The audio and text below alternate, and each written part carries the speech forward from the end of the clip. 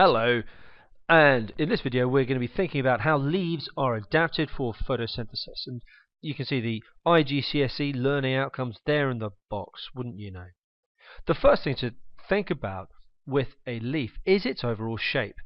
And you can see that it is wide and thin, meaning that it's got a really large surface area to volume ratio.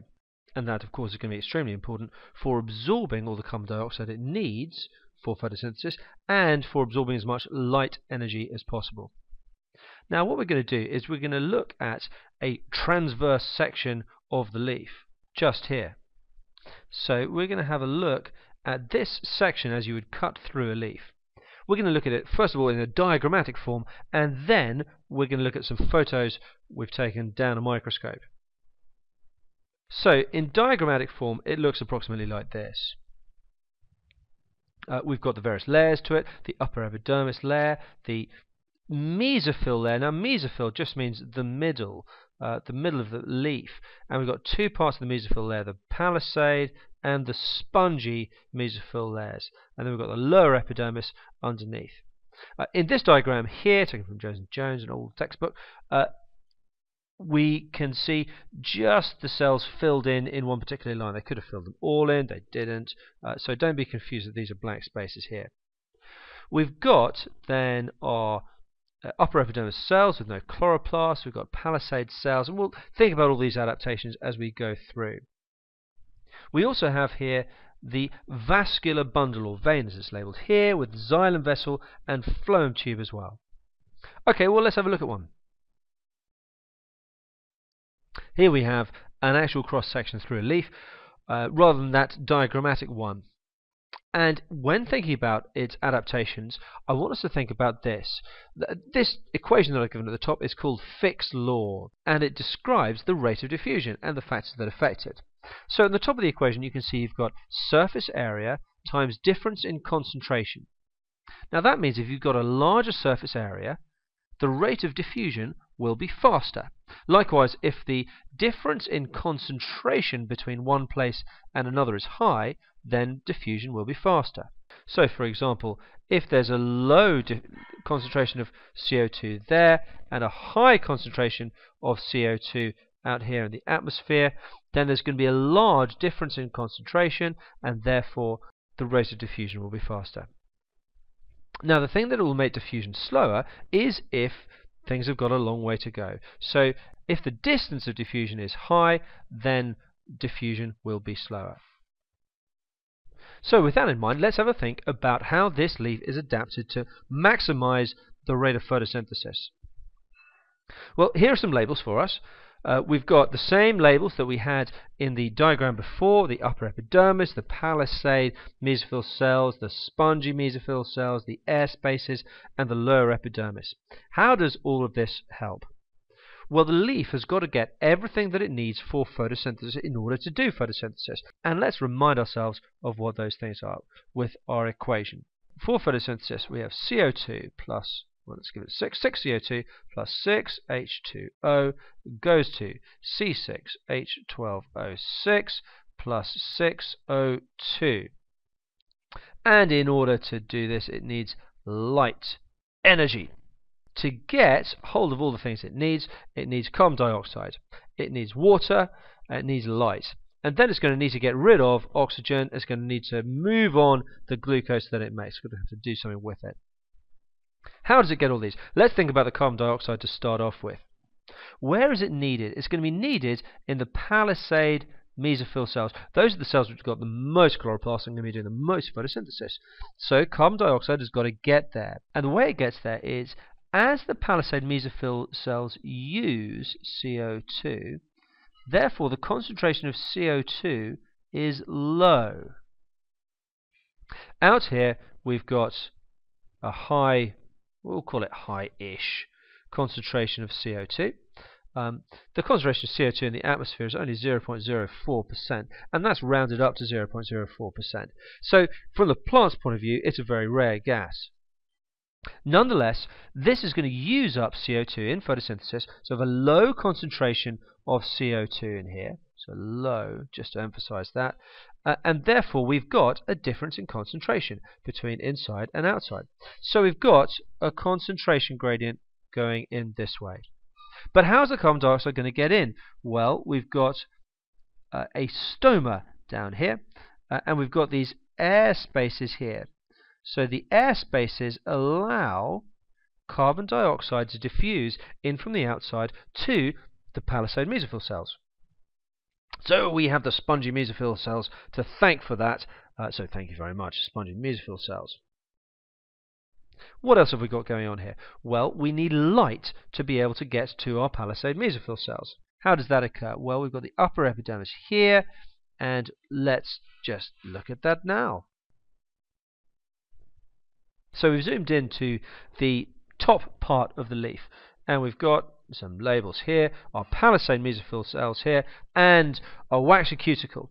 This cell here is of the upper epidermis layer, so this all is upper epidermis. Now the upper epidermis cells have two characteristic features. One, they have no chloroplasts, and that means that light can penetrate through them to get to all these chloroplasts down here. You can see some blobs in here, but those aren't chloroplasts. It's probably a nucleus or whatever it might be. These are shriveled up cells which have been treated. The next thing they do is they secrete this layer of wax called the waxy cuticle. You can see it here, stained red. That waxy cuticle is very good for waterproofing. The leaf doesn't want to lose too much water, and it secretes this waxy cuticle in order to do that. It also helps to prevent fungal infections, so when fungal spores land on a leaf, they can't just dive straight into the cells. They have the waxy cuticle to hold them off. The layer underneath then is the palisade mesophyll layer, and it's made out of these palisade mesophyll cells. These are in particular characterized by the fact that they have got loads of chloroplasts. Now in an exam I'd probably write many chloroplasts rather than loads of chloroplasts, but you know, you can do what you like. But hey, we're going to call it loads of chloroplasts for this one. Now the fact that they've got loads and loads of chloroplasts means that they've got a lot of chlorophyll which is contained in those chloroplasts. And because you've got a lot of chlorophyll there, then you've got a lot of chlorophyll to absorb light energy. And so that is going to be requisite for photosynthesis. That's going to speed it up. Okay, let's move on. This is a diagrammatic form of the palisade cell structure. You're probably pretty familiar with this diagram, but just to emphasize, it's got all these various things in it: your cell wall, cell membrane, vacuole, cytoplasm, mitochondria. Remember they're from respiration. They are where aerobic respiration takes place. And then lots and lots of chloroplasts. Loads of chloroplasts. Let's zoom in now to the lower epidermis, and we can see here lower epidermal cells, but in particular I want to look at these. Now this here is a gap. That gap is called a stoma, and it is through a stoma that CO2 can diffuse in. And of course we're going to produce oxygen, so O2 is going to be able to diffuse out. We're going to have a higher concentration of oxygen inside and a lower concentration outside, so O2 will diffuse out. You'll see also there's maybe a thinner waxy cuticle here, secreted by the lower epidermal cells. The size of each stoma is determined by the guard cells on either side of it. Really, that's going to be dependent on how much water is available. When there's lots of water available, then the stoma will swell up nicely and expand, and that will open up each stoma. Let's have a look at that. We've got guard cells here. That's a guard cell. And by the way, we're looking upwards now onto the underside of a leaf. Upwards onto the underside of a leaf, and this in the middle is simply a hole, which is a stoma, or plural, as we said on the other screen, stomata.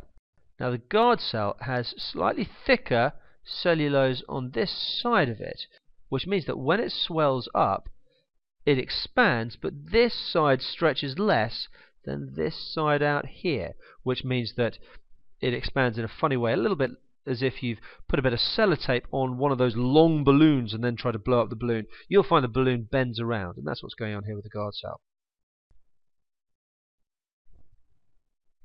Next thing to look at is the vein, the vascularity, the vascular bundle. This is it around here, and it's made out of two main parts, the xylem and underneath it the phloem. Now the xylem carries water and mineral ions to the leaves, whereas the phloem carries away the photosynthetic products. So all the stuff that it makes in photosynthesis are carried away by the phloem. Now I don't know if you can make out from here, but xylem are pretty regular shapes. You can see there's a kind of hexagonal shape to that one there, and they're quite thick-walled. Here they're stained red as well. Phloem maybe slightly narrower vessels, but always phloem on the underside, xylem on top, phloem on the underside of the leaf there.